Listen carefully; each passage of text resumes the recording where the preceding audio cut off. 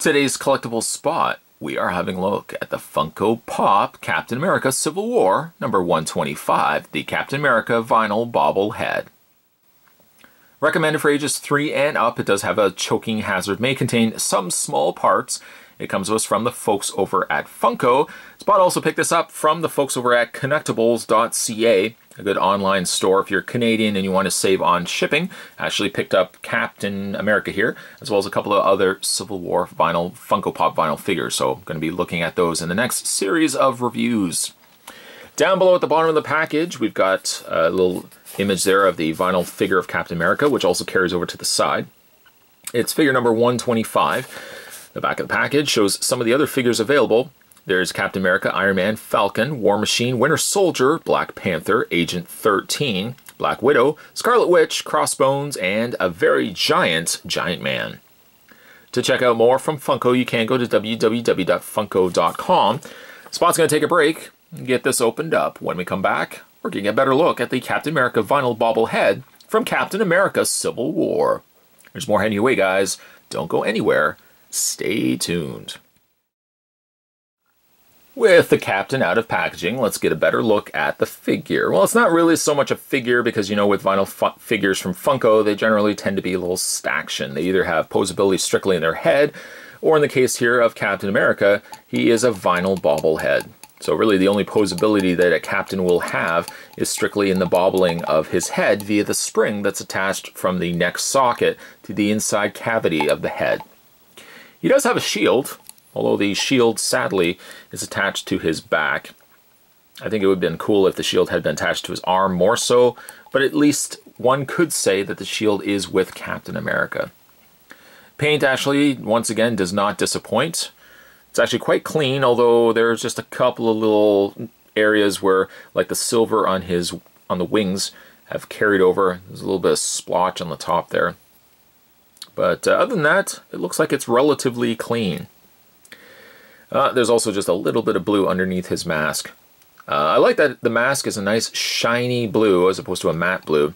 It does look a little jarring versus the rest of the body because the body is more of a matte color. Speaking of coloring, I love the new Captain America Civil War costume because everything is kind of a little more muted. The star and the stripes, or the equivalent of the stripes in his torso, seem to be a little bit darker, almost more of a light gray as opposed to a white. You may or may not be able to see it, but he actually even has an A on his shoulder there as well. I, again, quite like this costume. It's probably one of my favorite. You know what? I might even say it's my favorite Captain America costume right now. I mean, the costume is not that much different than Avengers Age of Ultron, but it looks like it's just a little bit darker in color.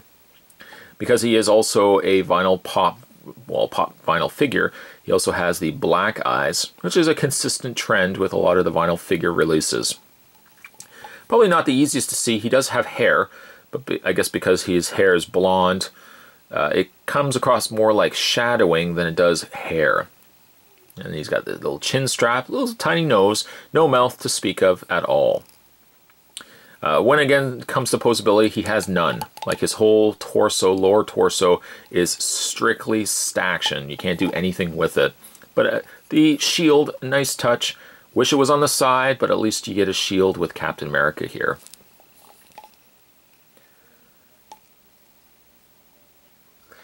Certainly, Spot's again picked up a couple of these with Civil War just right around the corner.